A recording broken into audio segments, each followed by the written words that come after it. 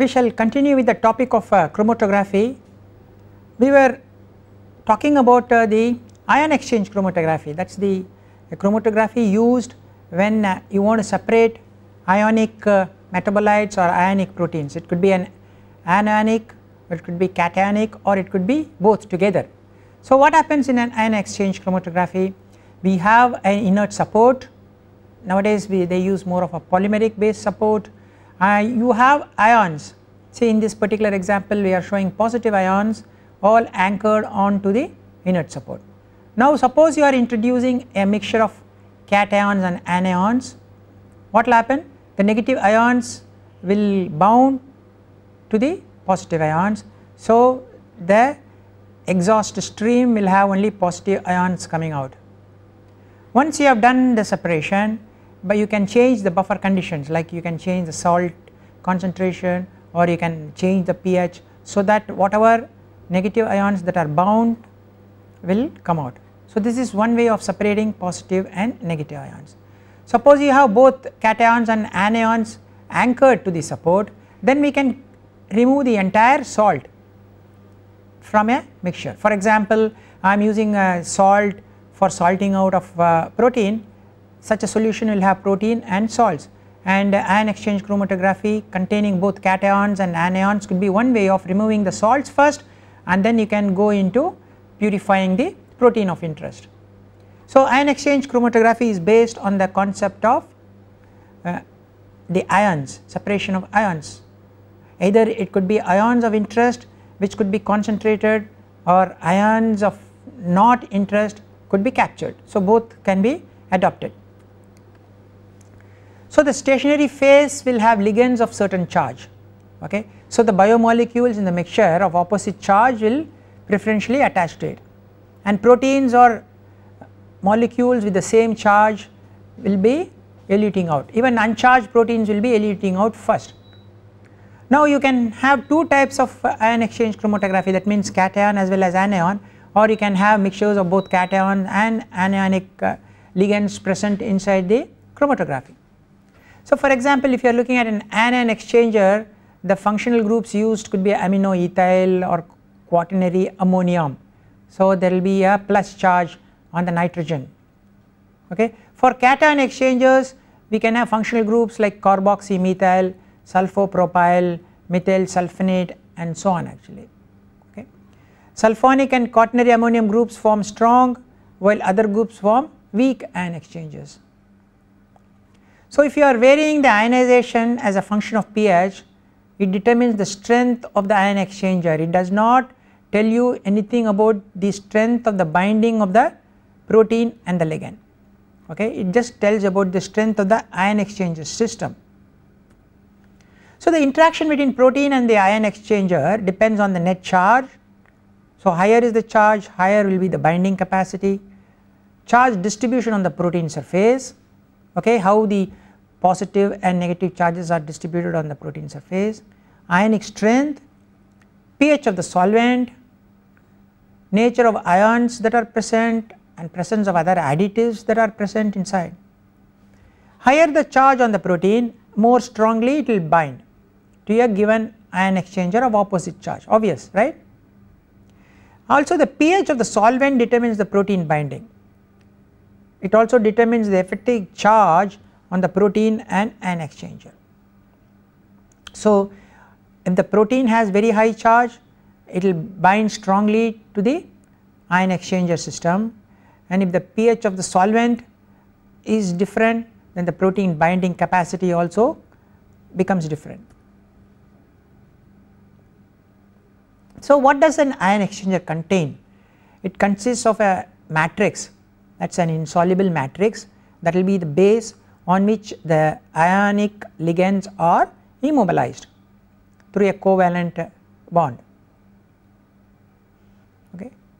The charge groups could be acidic, or the charge groups could be basic functional groups. So you can have four types of matrices. You can have synthetic hydrophobic polymeric resins like polystyrene. Polystyrene is pretty hydrophobic. Natural or synthetic hydrophilic polymers. So when you say natural, it could be cellulose, dextran, agarose, and so on. It could be synthetic hydrophilic polymers made into hard beads like they use in HPLC systems. So what is the advantage?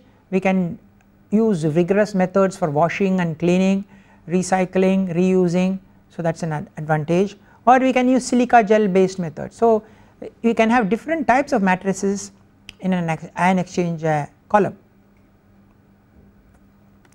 So a typical ion exchangers, if you have a cationic exchanger, I could use carboxymethyl, we can use orthophosphate, we can use sulfonate, we can use sulfoethyl, sulfopropyl and so on. So each one has different pK values, okay, as you can see here. So depending upon the type of ions you would like to separate, then we can use different types of cationic ligands anchored to the stationary phase. Suppose we are looking at anionic, we can use diethyl aminoethyl, trimethyl hydroxypropyl, quaternary aminoethyl, triethyl aminoethyl, polyethylene imine. So you see a lot of nitrogen containing groups are here in most of this, okay. So that is how you get the charge, N plus charge, okay. Whereas in the previous case we have a lot of OH type of groups which gives you a negative charge. Again if you look at the pK values, they are more in the basic side, whereas in the other case they are more in the acidic side. So what determines the capacity of an ion exchanger? Capacity is the quantitative measure of the ability of the ion exchanger system to take in the counter ions. So it depends on the number of charged functional groups present inside the column per gram of dry ion exchanger per ml of swollen gel. So how do you determine it?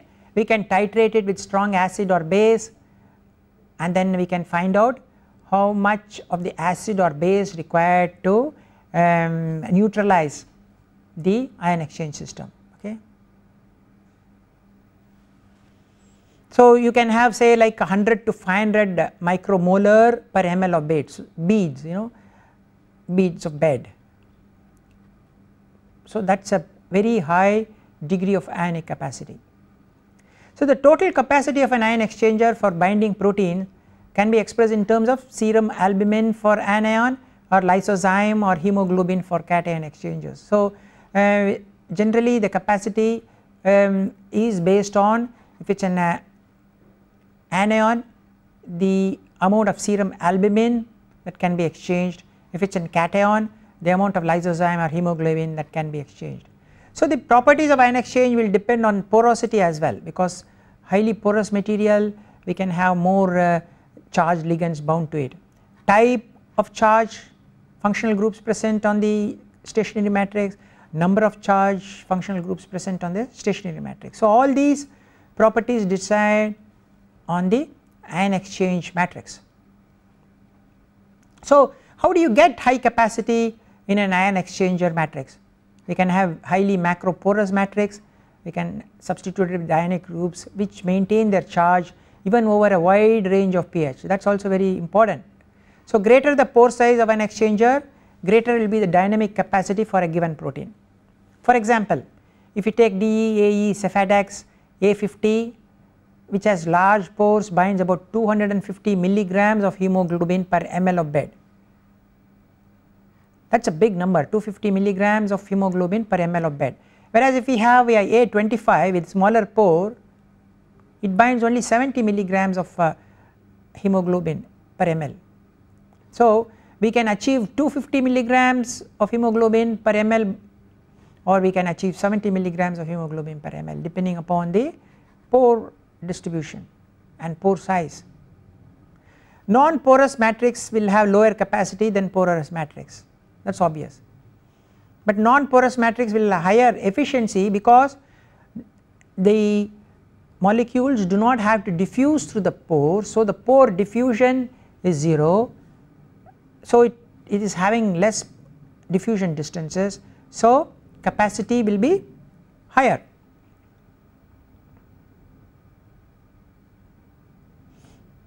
For a cation exchanger, the buffering ion should be negatively charged, okay. like phosphate, carbonate, acetate or morpholin sulfonate when the counter ions is ammonium, sodium or potassium. So ammonium acetate is used for cation exchangers because it has the additional advantageous volatility, and whereas for an anion exchanger the buffering ion should be positively charged, like tris buffer with chloride as the counter ion. So if you have a cation exchanger, the buffering ion should be negatively charged. If you have an anion exchanger, the buffering ion should be positively charged. So for a cation exchanger, the buffering ion could be phosphate, carbonate, acetate, morpholin sulfate when the counter ions are ammonium, sodium or potassium, correct.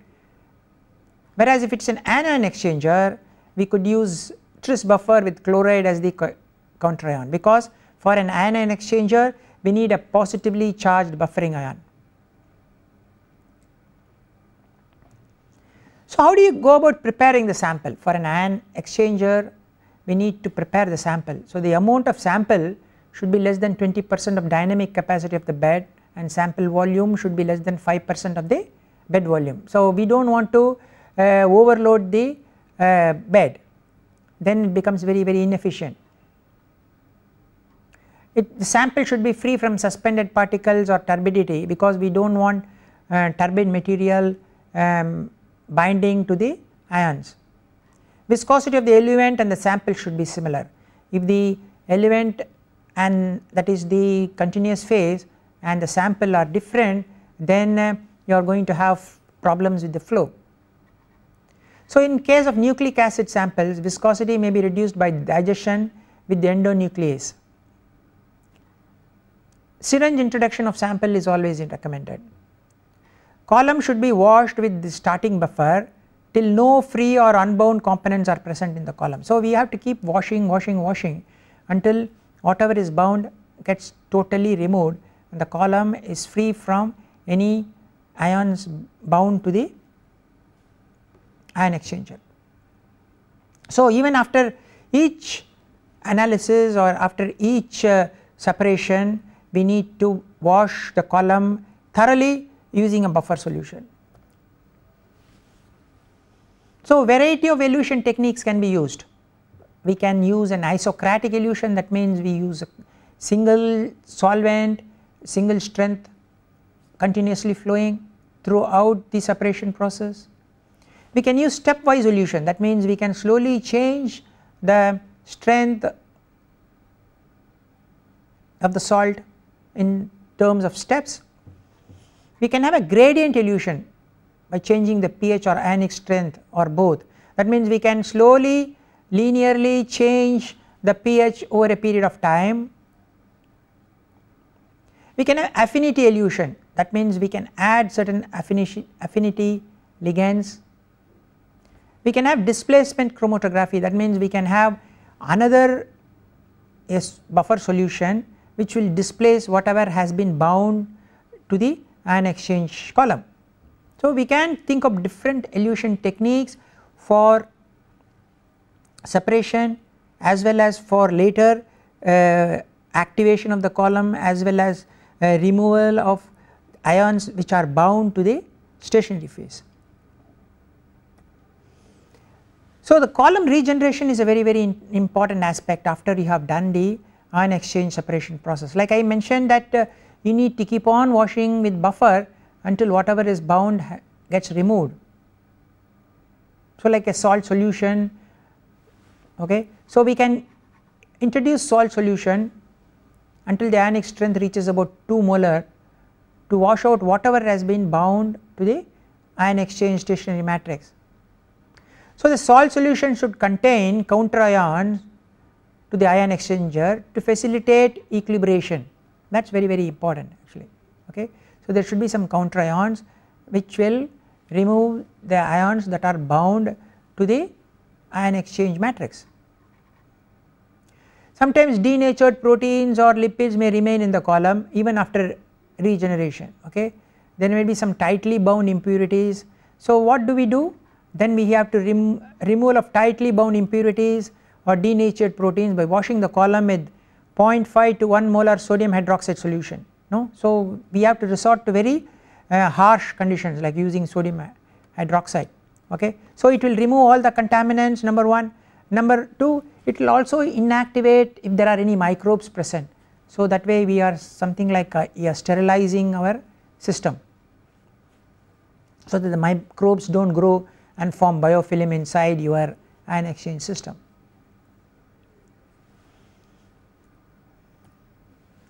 So what are the column material or the stationary phase we need to consider? The column material should be inert, the bed support should facilitate free flow of liquid with minimum clogging, okay. That is very important. If you are going to have a clogging, you are going to create pressure inside the column and you are creating a back pressure. So the pump which is pumping the solution inside is going to have problem, and the column material should be easily replaceable, and then so that we can charge with fresh material inside. It should withstand back pressure developed when high performance medium is used. That means it should not crumble when we apply very high pressures. The dead space inside the column after you have packed should also be minimum, okay, because if you have dead space we are going to have improper mixing. So we will have zones of good mixing and good separation, you will have zones of improper mixing and bad separations. So the uniformity of separation is going to be very poor. So there should not be any dead space inside your packed column.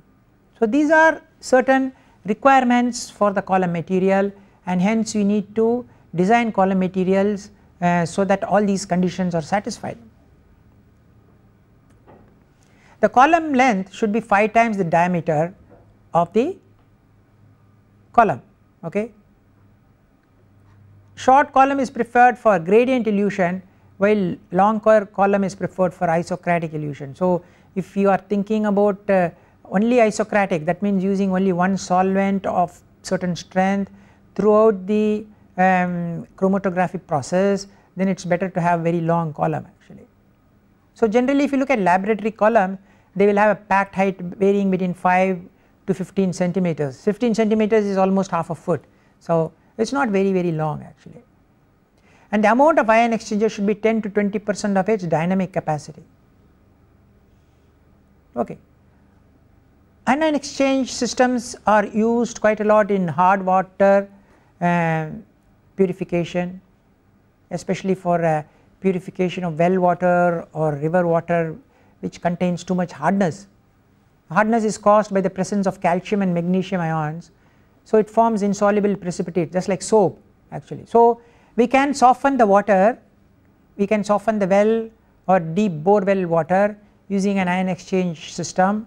We can use sodium ions so that the calcium and magnesium are replaced with sodium ions. So ion exchange systems are the best if you want to soften water. The column must be regenerated of course by passing concentrated solution of sodium chloride. So we cannot keep on using the same column for processing large amount of hard water. After some time the calcium and magnesium ions will completely saturate the ion exchanger, so we need to pass sodium chloride. So what will happen, excess sodium ions will displace this calcium and magnesium ions that are bound to the stationary matrix. So originally these type of stationary phases were made up of natural aluminum silicates, but then long term stability of these inorganic material were not as good as synthetic polymeric resins, because synthetic polymeric resins can survive much harsher conditions, can survive much longer duration of operation and also several cycles of operations. Now having talked about ion exchange, let us move to the next type of possible separation, that is based on the differences in the hydrophobicity. So proteins have hydrophobic and hydrophilic groups present on the top. So sometimes the hydrophobic groups may be embedded inside, then such groups will not be able to contribute in the separation process, but sometimes these hydrophobic groups may be present outside because of the folding of the protein. So generally hydrophobic groups are inside because proteins are always present in aqueous environment which is hydrophilic, so hydrophobic groups are always present inside, but at some time because of the folding constraints these hydrophobic groups are present outside. So proteins may have different patches of hydrophobicity, and this particular property is made use of in the area of hydrophobic interaction chromatography. So how does it happen in this particular chromatography? We have the matrix with hydrophobic groups. So suppose you have a mixture of proteins with hydrophobic and hydrophilic nature, then what will happen? All the hydrophobic proteins will bind to the hydrophobic matrix, the hydrophilic proteins will be eluted out first. Later on we can change the buffer, or we can add a detergent, or we can add a salt, or we can add solvent and so on, so that whatever is bound, the hydrophobic proteins bound gets released and they come out. So initially we will have predominantly hydrophilic proteins, and later on during the regeneration we will have hydrophobic proteins. So this is a good way of separating these two type of proteins. So this is based on the hydrophobic nature of the on the surface of the protein. So more hydrophobic it is, more bound it is going to be, less hydrophobic it is relatively, it is going to come out first. So all proteins will have hydrophobic groups, but the problem is mostly these hydrophobic groups are embedded inside.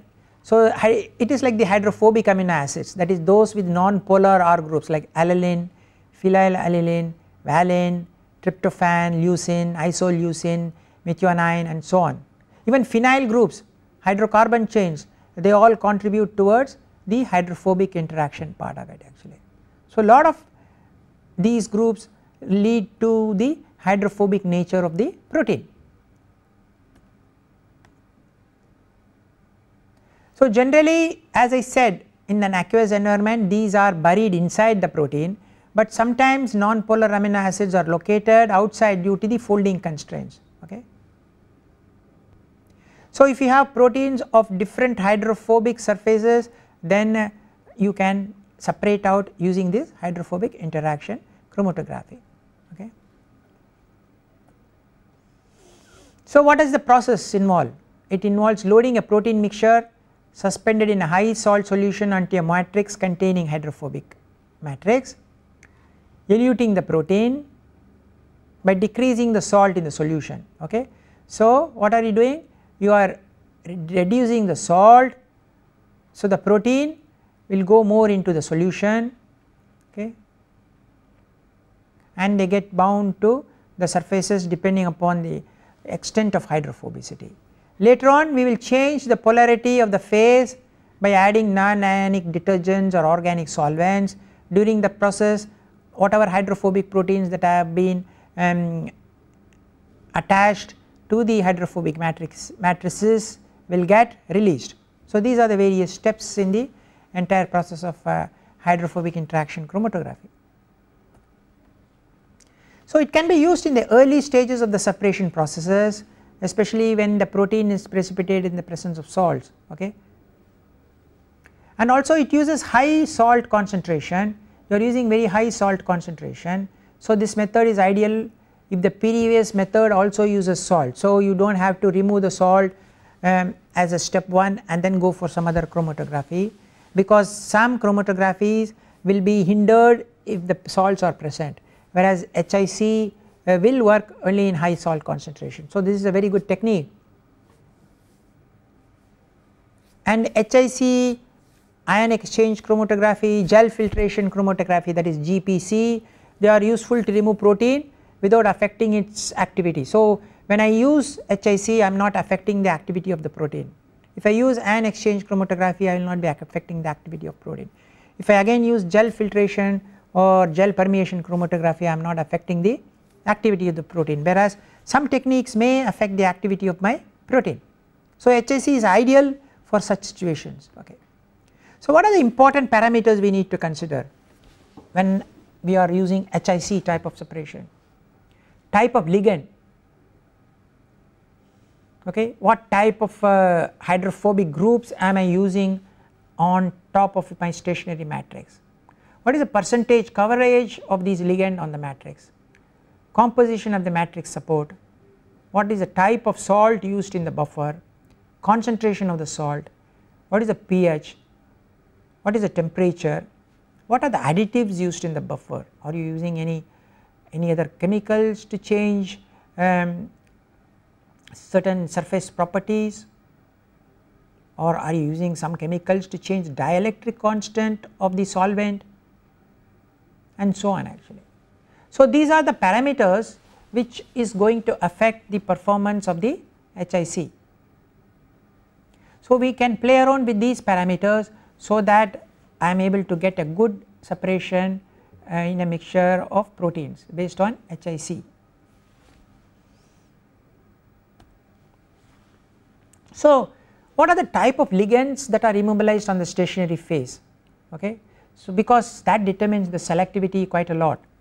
We can think about groups like alkyl groups of different chain lengths, because alkyls are hydrophobic, so we can have different chain lengths alkyl, and thereby I increase the hydrophobic nature of the groups.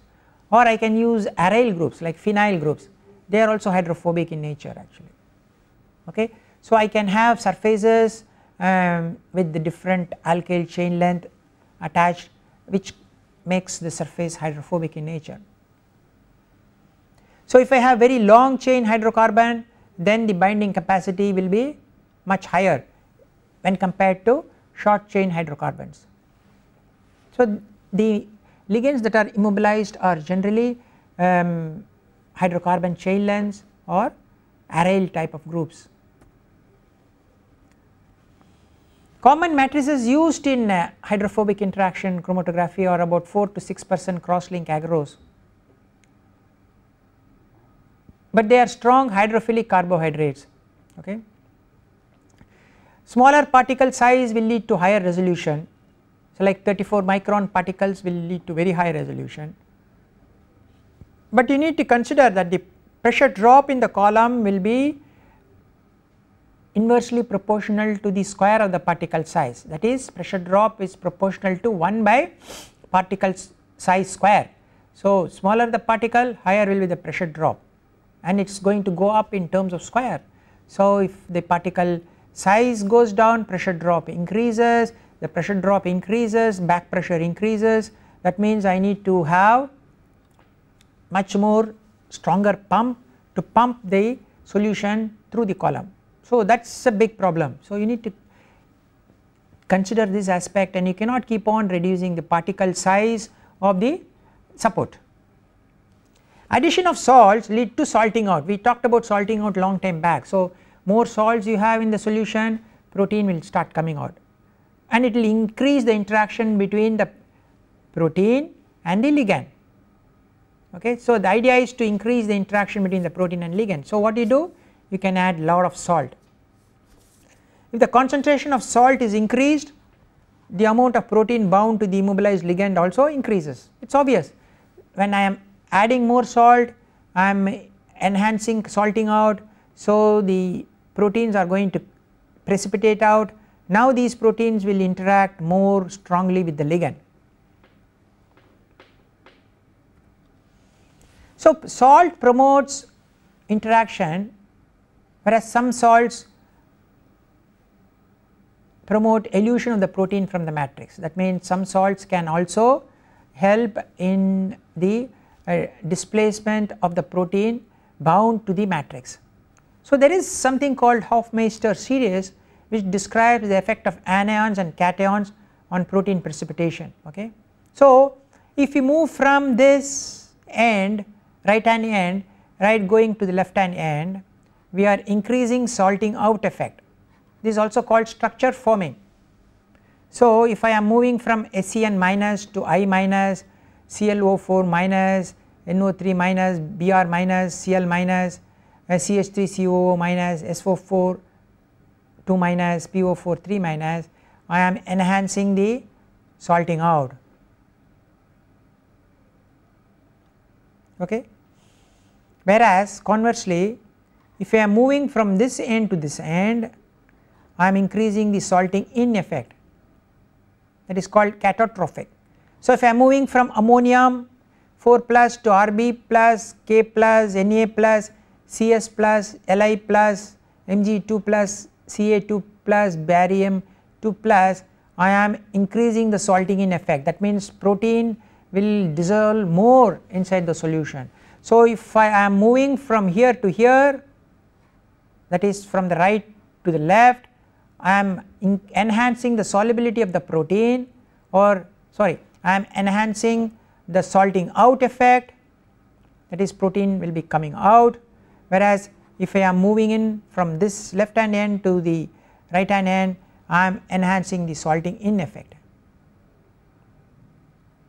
So this type of movement will enhance the interaction between the protein and the immobilized material, whereas when I am moving from this end to this end, I am increasing the solubility of the protein inside the solvent. So I am decreasing the interaction between the protein and the immobilized hydrophobic group.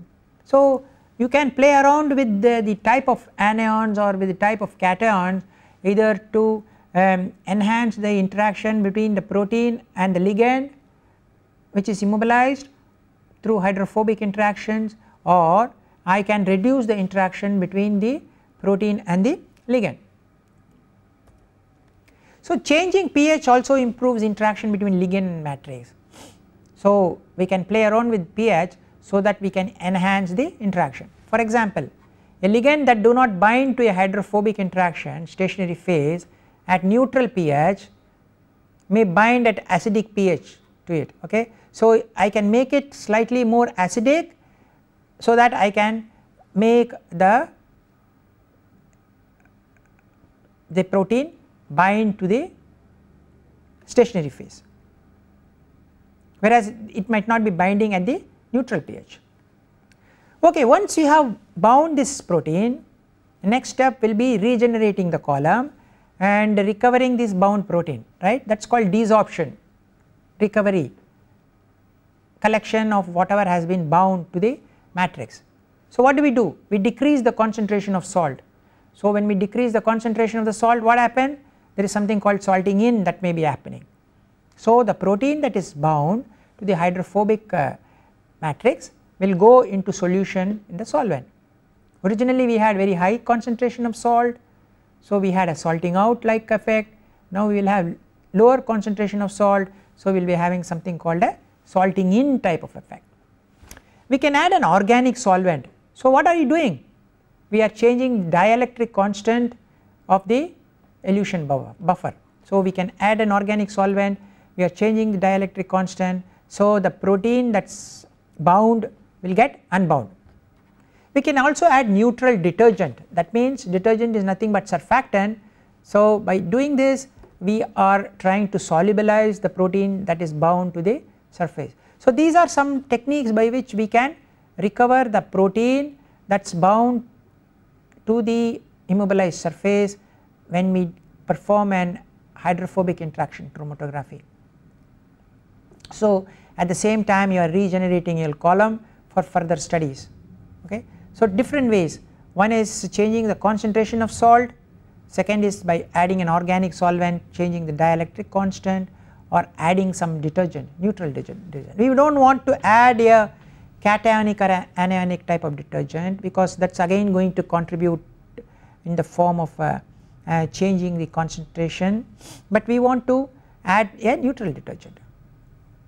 So decreasing the concentration of the salt, we can do it in a linear or stepwise manner. So we have a very high concentration of salt, so we can slowly decrease in a very linear fashion over a period of time, or we can decrease it in steps, 2-3 steps, the concentration is brought down. So in a continuous gradient, salt concentration is decreased linearly or continuously. In step gradient, one or more salt solutions of discrete concentration are passed through the column. Stepwise elution is preferred for large scale operations, because doing a very uniform reduction in salt concentration over a period of long time might not be possible, whereas we can go down in steps, which is much simpler, easy to perform. We can even reproduce it after 1 hour I reduce the salt from some value to half the value, then after another 1 hour I may be reducing the salt concentration from that to lower value and so on. So we can do this type of strategy for the recovery of the bound protein. Water as an eluent also has been tested, that also helps in desorption of the protein that is bound. So adding low concentrations of water miscible alcohols, detergents, salts like catatropic salts that decrease precipitation of hydrophobic compounds weakens the protein ligand interaction. So this is another way. First method we looked at is changing the salt concentration, but here we are talking about adding some solvents like alcohols, detergents, that is surfactants, or even salting in salts and so on actually. Now all these when you do, you are desorbing the protein that is bound to the matrix. So these techniques help you to regenerate your column as well as recover whatever has been bound to the column. Now if you look at a normal interaction chromatography, so you have a polar stationary phase, okay. So you have your protein, there are polar groups here, so there is an interaction between the polar group of the protein and the polar stationary phase. So you will be using a non-polar solvent here, so hydrophobic proteins will come out first because there is no interaction between the hydrophobic proteins and the polar stationary phase, for example like silica or something, and the polar proteins, because they are going to interact with the polar stationary phase, will get retarded and they will come in the end. Whereas if you have non-polar stationary phase like hydrophobic stationary phases and you use a polar solvent, what will happen? Hydrophobic proteins will interact more with the non-polar stationary phase, whereas hydrophilic proteins will not interact, they will be coming out first, and the hydrophobic proteins will be retarded, they will get slowed down, they will come slowly later. So in an interaction chromatography where you have a polar surface and a non-polar solvent, the hydrophobic proteins will come out first, the polar groups and polar proteins will come out later. Whereas if you take a hydrophobic type of interaction system or a reverse phase chromatography, you will be having a non-polar stationary phase, you will be using a polar solvent, so the hydrophilic proteins will come out first because it is not going to interact with the stationary phase, whereas the hydrophobic proteins will come out in the end because they will be interacting with the stationary phase. So two types of approaches, we can use a polar stationary phase and a non-polar solvent, or we can use a non-polar stationary phase and a polar solvent. So both can be used depending upon what you want to recover, what you want to separate, what does the mixture contain, what is the concentration of the protein of your interest, cost factors, time factors, so on actually, you know.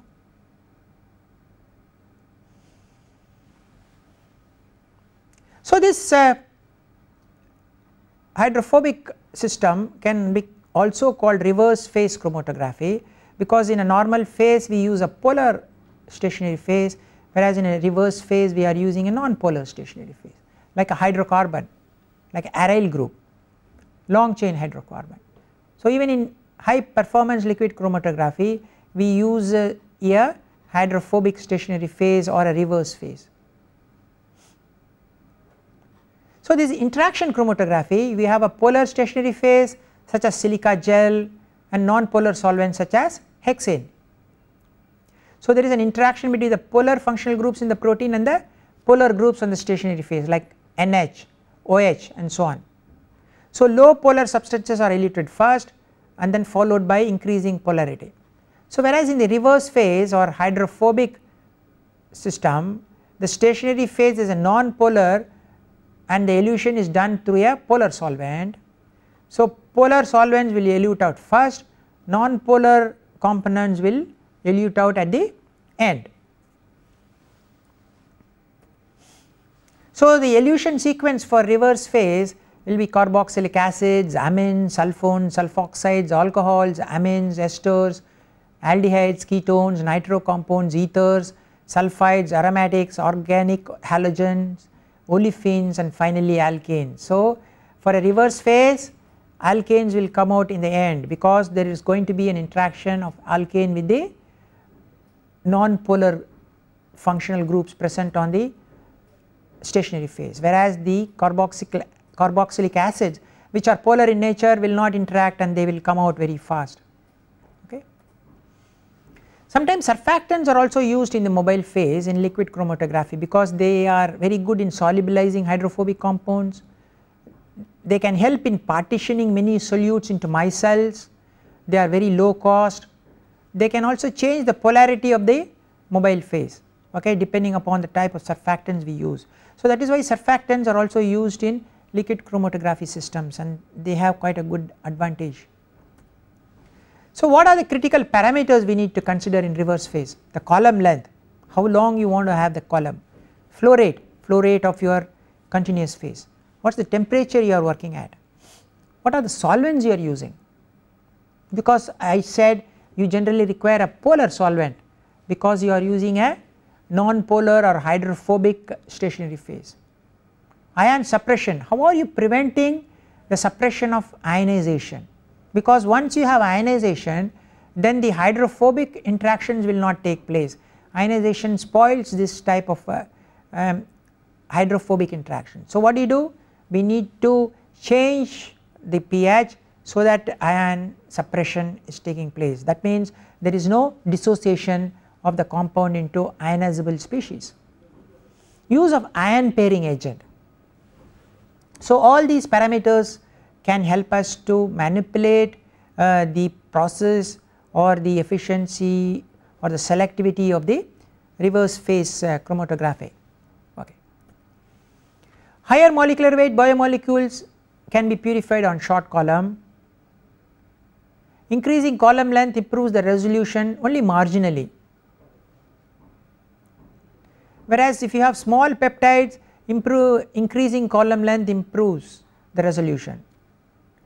Resolution of large biomolecules is insensitive to flow rate, and flow rates with long columns may decrease resolution due to increased longitudinal distance. So they have to travel a longer distance in a long column, so the resolution gets decreased. So in a hydrophobic or the reverse phase system, the higher molecular rate biomolecules can be purified in short columns. Increasing the column length is not going to improve your resolution, whereas if it is small peptides, yes, we can improve the separation with longer columns. And resolution of larger biomolecules is also insensitive to flow rates. Okay. And flow rates with long columns will decrease resolution due to increased longitudinal distance as they travel longer distance. So for low molecular weight solutes, temperature has a bigger effect, because if I increase column temperature, I am affecting the viscosity of the mobile phase.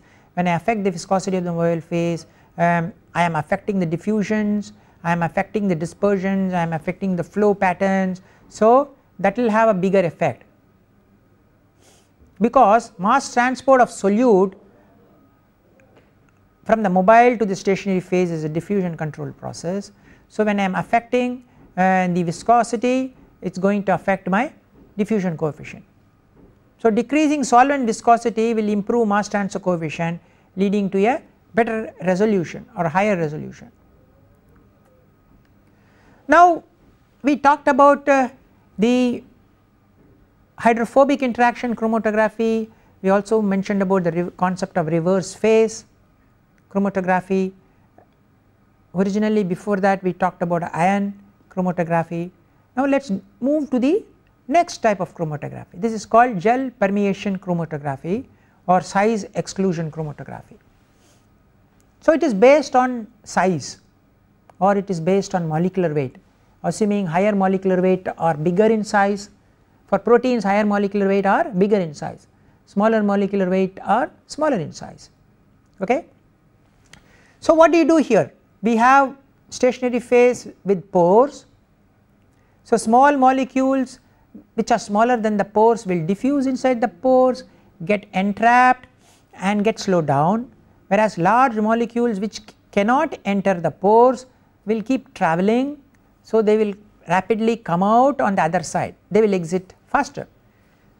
So large molecules will come out faster, small molecules will take much longer time to come out. So the elution time is inversely proportional to the size of the molecules or molecular weight of the molecule. So it is a very good technique to separate molecules of different sizes or molecules of different molecular weights, and it is called size exclusion chromatography or gel permeation chromatography.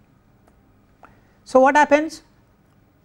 We have porous matrix inside, we have big proteins, small proteins, or proteins with higher molecular weight or proteins with smaller molecular weight. So as they travel, the smaller proteins get entrapped in the porous material, so larger proteins will just come out, and after some time all the larger proteins have been removed and the smaller proteins will come later. So elution time is inversely proportional to the molecular weight or size of the proteins.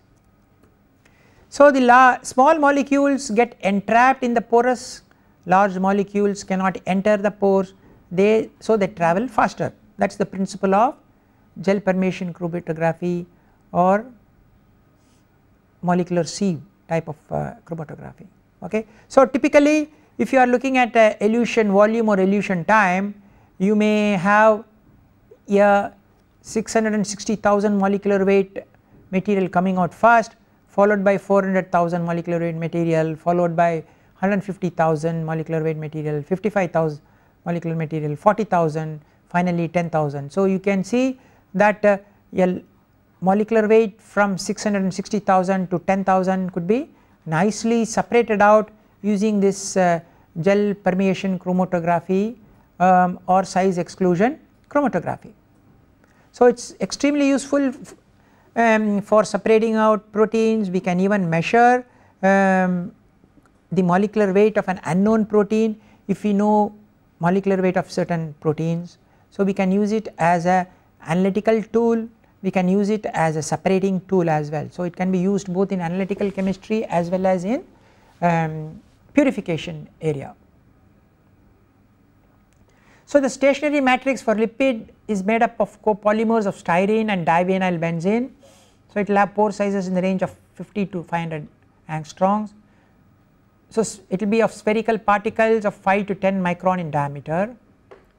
The mobile phase can be tetrahydrofuran, dichloromethane, toluene. So if you are talking about lipoproteins, biomolecules and so on, we can even use aqueous mobile phases. So this gel permeation chromatography can be used for proteins, biomolecules, it can be used for small molecules, it can be used for synthetic polymers, natural polymers and so on. As I said, it can be used for both purification as well as for analysis. Suppose I have a protein of unknown molecular weight, and if I have a few proteins of known molecular weight, I can get a standard graph between the elution time of the known proteins vis-a-vis their molecular weight, and if I get the elution time for the unknown protein from the original standard graph, I can calculate what will be the molecular weight of the unknown protein. So it is quite a powerful technique in the area of analytical chemistry, and it can also be used for purification based on the size or purification based on the molecular weight. What are the types of detectors we can use? We can use discometer type of detector, we can use low angle laser light scattering detector, we can use refractive index detector RI detector, we can use UV detector visible range, we can use fluorescent detector, we can use differential refractometry coupled with UV detection. So large number of detectors can be used depending upon the characteristics of the protein or metabolites or small molecule or synthetic polymers or natural polymers you are trying to separate out. So these supports are also similar to the supports that are used in ion exchange chromatography, and we can synthesize them with varying pore size, because this technique is totally based on pore size. Smaller pores will allow small molecules to get entrapped, larger pore will allow only large molecules to get entrapped. So if I have small pores, larger molecules will not be able to enter. So it is based on the concept of size. So we can synthesize pores of different sizes, okay.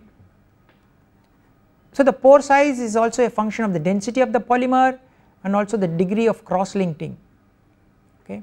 So I can manipulate the degree of cross linking, I can manipulate the density and achieve different pore sizes.